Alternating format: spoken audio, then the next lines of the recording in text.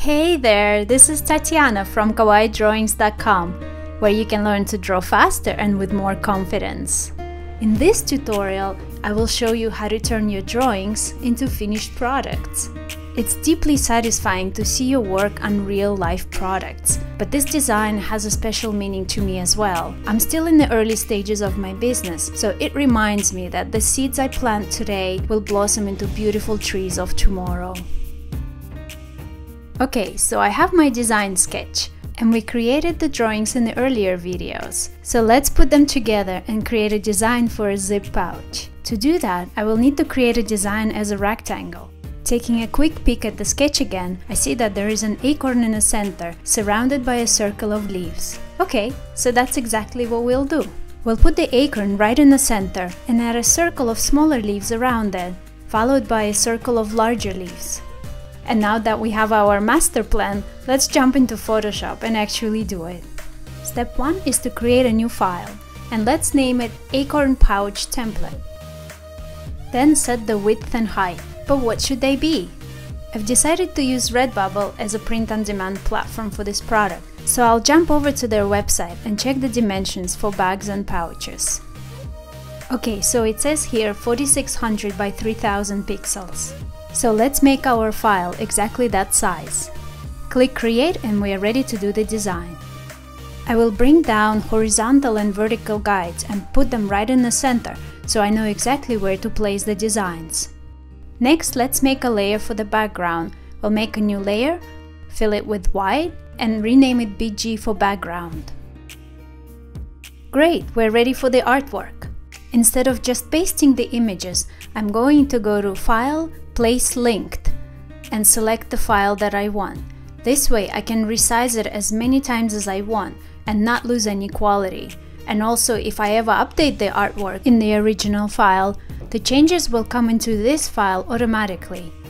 Okay, so I resize the acorn until it looks about right, and go to File, Place Linked again to add the leaves in the same way.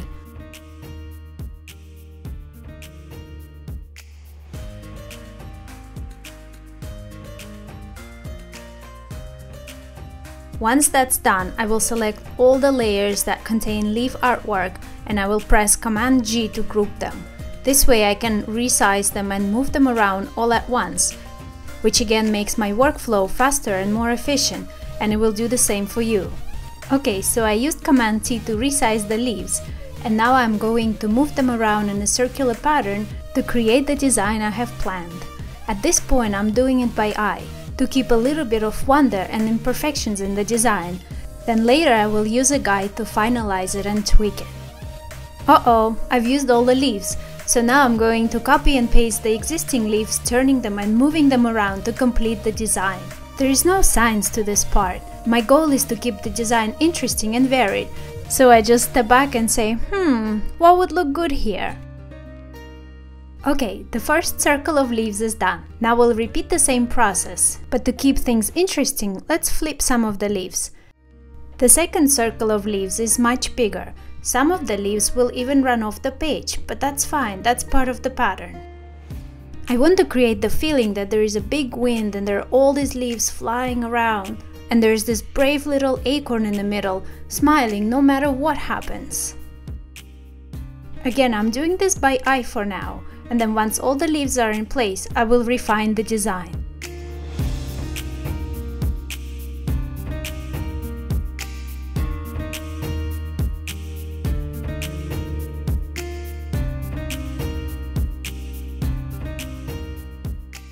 The second circle of leaves is done, but now I need to fill the funny empty spaces in the corners and on the sides, so I make more copies of the leaves, resize them, and move them around to fill up the gaps. But instead of making the leaves fly out from the center, like I did for the first and second circle, I'm going to point the leaves inside this time, which helps to draw the viewer's eye into the design and makes for a stronger design statement. This is a neat little trick you can use in your designs and doodles to make sure that your drawing looks interesting and draws the eye in. Okay, all the leaves are in place now. It's time to draw a guide and check our design and tweak it as needed. So I draw a circular shape around the acorn, fill it with black and drop the opacity way down to 25%. I will use this circle as a reference so I know how far from the acorn I need to position the leaves. Actually, everything looks pretty good. I'm just going to move them around a little bit to make things consistent. The goal here is to keep the same amount of space around each leaf. Okay, that looks good. Let's export the file. We'll jump back to RedBubble website to check which file formats they accept. So it says JPEG, PNG or GIF. I'm gonna opt for PNG because this file format will give me the best quality. Go to File, Export, Save for Web and choose PNG as your preset. Here you can also change the image size if you need to, but ours is already the right size. So I press Save and Save again to export the file. And here it is. The first design is all done and ready to be uploaded to RedBubble to turn into real-life products that I and other people can enjoy, to remind us that the seeds we plant today will bear fruit for years to come. I am so excited to share this with you and to see what beautiful designs you will create. Thank you so much for coming on this journey with me, and I will see you again soon.